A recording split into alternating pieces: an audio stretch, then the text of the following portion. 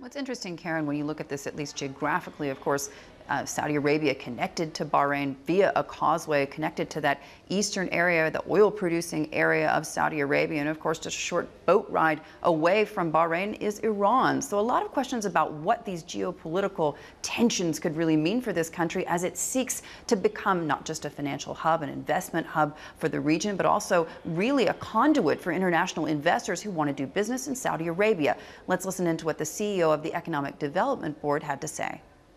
Greed usually overcomes fear.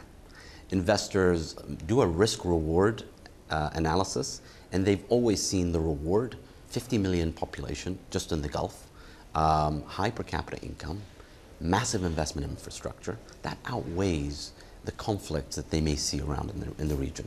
And we always invite investors. They come to see the Kingdom of Saudi Arabia, Bahrain through this conference. They can make their own assessment.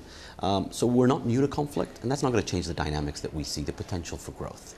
And when you look at what's happening a bit more globally here, because you have a lot of interest in the Gulf region from Asia, for example, and Asian countries, particularly China, are much less risk averse than Western investors. What's the interest coming from Asia?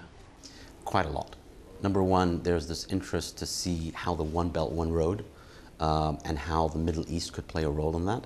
I think we've been, the Gulf and the MENA region was part of the traditional Silk Road.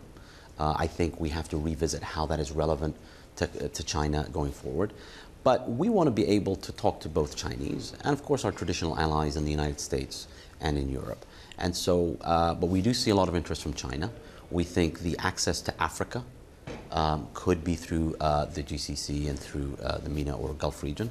And so I think we've seen tremendous interest from China, and we're open to see how we can collaborate with them. Hey everybody, it's Hadley Gamble from our new CNBC Middle East Bureau in Abu Dhabi. Thanks for stopping by. Now to watch more, you can try one of the videos that just popped up on your screen. And don't forget to subscribe.